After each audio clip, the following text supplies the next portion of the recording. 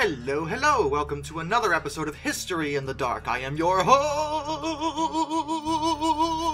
Darkness the Curse. And before we begin, as always, thank you so much to my generous patrons, my British rail critics, and of course, my underwater train finders.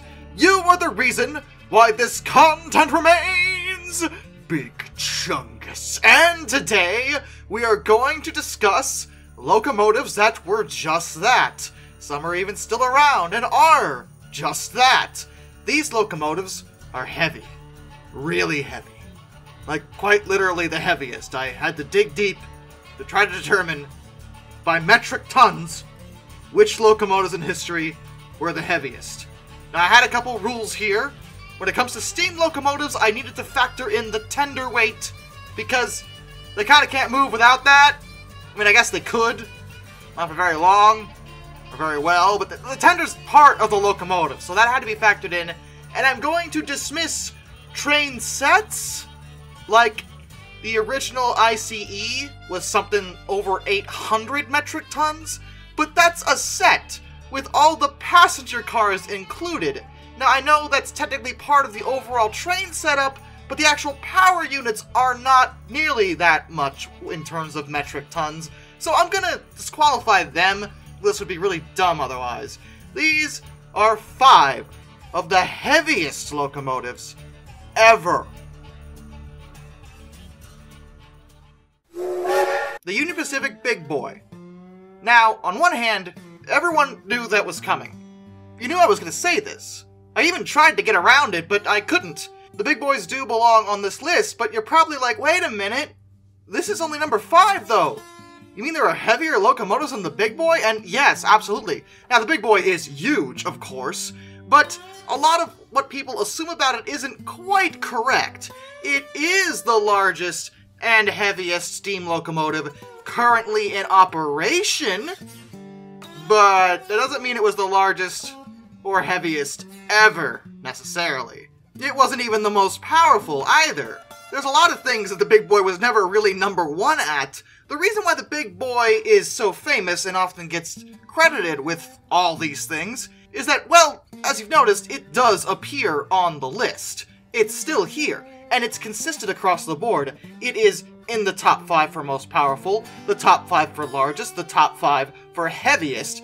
It is consistently up there in terms of steam locomotives, and by weight, in terms of general locomotives overall, yeah, it is one of the heaviest, but by my calculations, and based off of a bunch of different research, cross-checking a bunch of different websites, no, seriously, you have no idea what I had to do to figure all this out, because there's a lot of websites that had differing results based off of a wide array of factors that I had to get over. The Big Boy weighs in at around 548 metric tons. Absolutely enormous, without question. That's also including the fact that it could supply 135,375 pounds of force and 6,290 horsepower. The Big Boys are well deserving of their fame. They are astonishingly good locomotives. And the fact that we have one running in the form of 4014 is a victory for heritage railway preservation all over the world. But like I said, they aren't the heaviest at all. The Yellowstones. Now, there's a couple of things to consider. First of all, you're probably thinking, wait, I thought you were going to go with the Alleghenies. The Chesapeake and Ohio 2666 Alleghenies. They're heavier, right?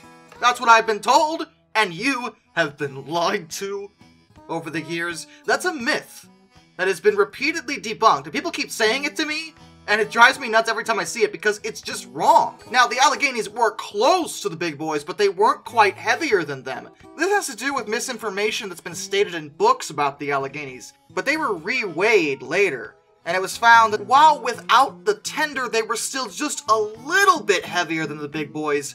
With the tender, which like I said, I have to factor in, their tenders were way lighter than the Big Boys were, thus making the Big Boy heavier than the Allegheny. But that isn't the case for the Yellowstones. And that actually might be a bit confusing because the Big Boys are 4 884s, while Yellowstones are only 2 884s. They have technically a smaller wheel arrangement, but that doesn't mean they were necessarily lighter than them, and they weren't.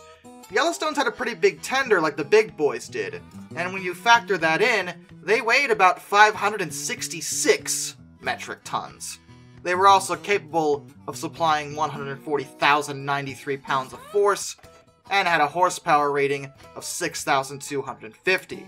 Those figures, by the way, are based off of the DM and IR Yellowstones. It's true that other railways like Northern Pacific and Southern Pacific had Yellowstones in their roster, but it seems that the Duluth, Mesabi, and Iron Range Yellowstones were the heaviest out of all of them, and if I had to guess, I'd say that's due to their tender weight. DM and IR gave their Yellowstones high-capacity centipede tenders, and they had roller bearings on all the axles. This made their tenders not only capable of carrying a lot more for the locomotive's operation, but also quite a bit heavier. So that probably factored in a lot to making the Yellowstones a little bit heavier than the big boys. But here's where we get into weird stuff, because now that we've covered both the heaviest articulated locomotives in America, let's talk about some of the odder decisions.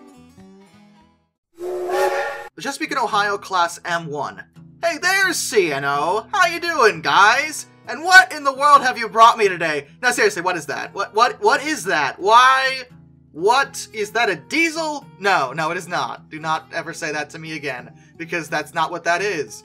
This was CNO's attempt at a steam turbine locomotive constructed for them by Baldwin between 1947 and 1948. They actually produced 3 of the blasted things, and they were designed to run off coal. At the time, dieselization was in full swing across most of America, but CNO was reluctant to abandon coal as a fuel source. They wanted an alternative, so that they could still use coal, but still be forward-thinking, and steam turbines at the time seemed like a worthwhile endeavor. Locomotives each contained a single Westinghouse turbine that drove 4 direct current generators, which were mounted in pairs. Those generators produced about 1,000 kilowatts each, that's 1,300 horsepower, and those 4 generators turned 8 traction motors in total. However, they didn't work so well. These turbines, for one thing, were actually mechanically unreliable, and as I mentioned before when I've talked about steam turbines, they just weren't economical. At high speeds, they're great, but at low speeds, they're awful. They use way more fuel than pretty much anything else you could possibly be using. And not a single one of them was preserved. They were scrapped in 1950, but they still were very, very heavy. Very heavy. These things weighed in at 617 tons. Absurdly heavy, and their generators could actually produce nearly 5,000 horsepower. It's a shame that steam turbines overall just never seemed to work that well no matter who gave them a try. The Virginian Railway EL-3A.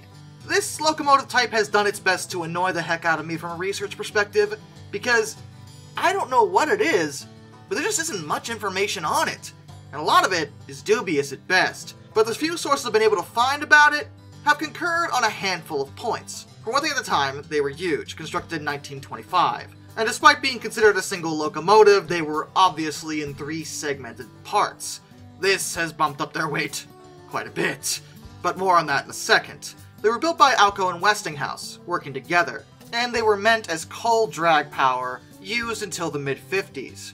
It seems they were all scrapped, no longer exist, which is sad, but well, we're talking about weight here, and yo, why on earth does an electric locomotive have to be this heavy? This thing weighed 624 metric tons. It could produce 277,500 pounds of force, and had a continuous horsepower rating of 6,000 in 1925. What the heck, Virginian? Did you need that? Are you sure? I mean, I guess they used them, and they seem to have worked, based on what I can tell. The Union Pacific GTEL's coal burner. Now, this requires some clarification, because some of the more well-versed in history are probably like, no, you're wrong, Darkness. You're wrong. I know you're wrong, because I'm smarter than you. Let me leave a mean YouTube comment about it. This is the reason why no one watches your videos, and your views are down, you hack! Well, first of all, you can let me finish, and second of all, wow, that hurts. But, more to the point, the GTELs were gas turbine electric locomotives built by ALCO and General Electric between 1952 and 1961. They were operated by Union Pacific between 1952 and 1970, which is really impressive for a gas turbine, or turbines in general. On the railways, they usually don't last that long. But the GTELs did alright for the most part. They weren't perfect, but Union Pacific got plenty of use out of them due to their longer lines. The turbines could operate at higher speeds for longer, therefore making it so that the fuel efficiency at lower speeds never really caused that much of a problem. They were actually supplied in 3 generations, with the third seemingly the best one. But the generations are kind of irrelevant to this discussion because none of them were heavier than the big boy. Union Pacific tried an experiment, constructing a GTEL of their own in October of 1962.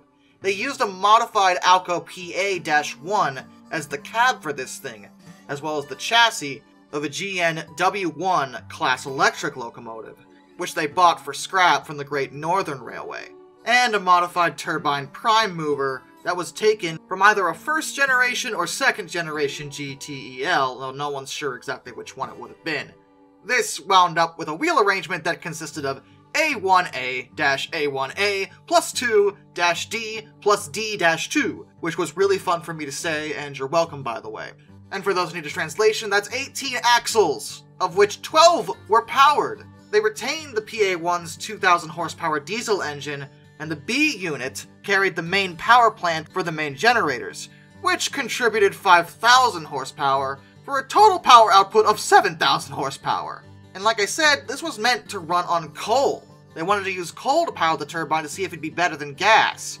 They used the tender from a Challenger steam locomotive, number 3990.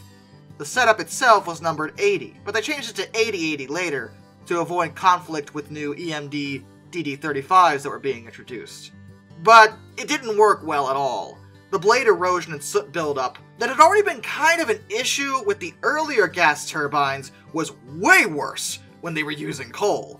On top of that, even the effort of grinding coal into fine particles, specifically to avoid as much erosion as possible, was kind of a pain. The experiment was declared a failure, and it was scrapped after spending only 20 months in service. But during that time, it would have been what I believe would be the heaviest locomotive ever. How much weight was behind the 7,000 horsepower we just brought up? Oh, you know, just 661 metric tons. What? Yo, that's absurd! For those who don't speak tons, that's nearly 1,500,000 pounds, or just over 660,000 kilograms. This thing was heavy. It was also 215 feet long. It didn't work though, because coal dust isn't nice to turbines apparently. And with that, a special thank you to all my underwater train finders. Thomas Ward, Some Dude 267, Orange Glass, Royal Hudson 2860, Lord Hoth 444, Benjamin Owens, Panzer Kitsune 131-232, Mr. Black Rose, Master of None, Josh Johnson, Metal for Life Guy, Anzac A1, Arthur Roy, DM Tribal Typhoon, Tommy Rossini, Ohio Trucker 1, Lord Captain Von Thrust III, Joshua Long, Alaric Jaspers, Brian Pretzer, Twin Fox, Jack Carson's Railroad Videos, Major Klutz, and Ty Hammonds Jr. Till next time, this is Darkness, the Visual Fawn, farewell.